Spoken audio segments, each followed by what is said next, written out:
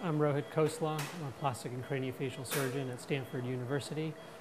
Today we are here at Lucille Packard Children's Hospital at Stanford. We are treating a little baby girl. She's 12 months old who was born with a cleft of the soft palate. This is a complete cleft of the soft palate with complete separation of the velar musculatures. Our plan for surgery today will be a primary cleft palate repair using a double opposing Z-plasty technique, also known as a Furlow Z-plasty technique.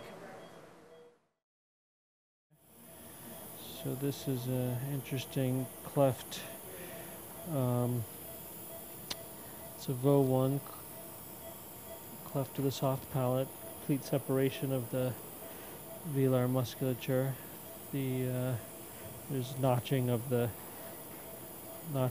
hard palate here, and almost like a inverted V shape. The mucosa here centrally is all attenuated, which you'll commonly see because there's no muscle.